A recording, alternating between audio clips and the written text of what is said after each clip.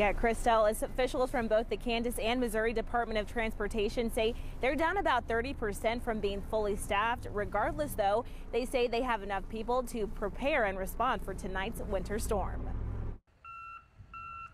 As winter weather approaches the metro, crews are working hard to keep those roads clear. Crews and equipment are ready. They've been getting ready the last several weeks. The Kansas Department of Transportation has between 30 and 35 vehicles responding to tonight's storm. MoDOT's bringing in operators from other parts of Missouri to help with clearing the roads.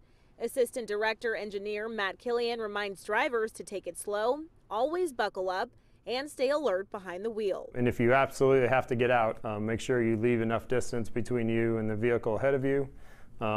Drive for the conditions that are on the road. Crews from MoDOT and KDOT will cover the roads on 2 12-hour shifts, along with continued coverage tomorrow morning. Now, if your car does get stuck or you slide off the road, MoDOT officials say to stay in your car with your seatbelt on, and they say to call the State Highway Patrol by dialing star 55, or in emergencies you can call 911. Coming up at 6, we'll tell you how Kansas City snow crews are preparing. I'll break down their plan next.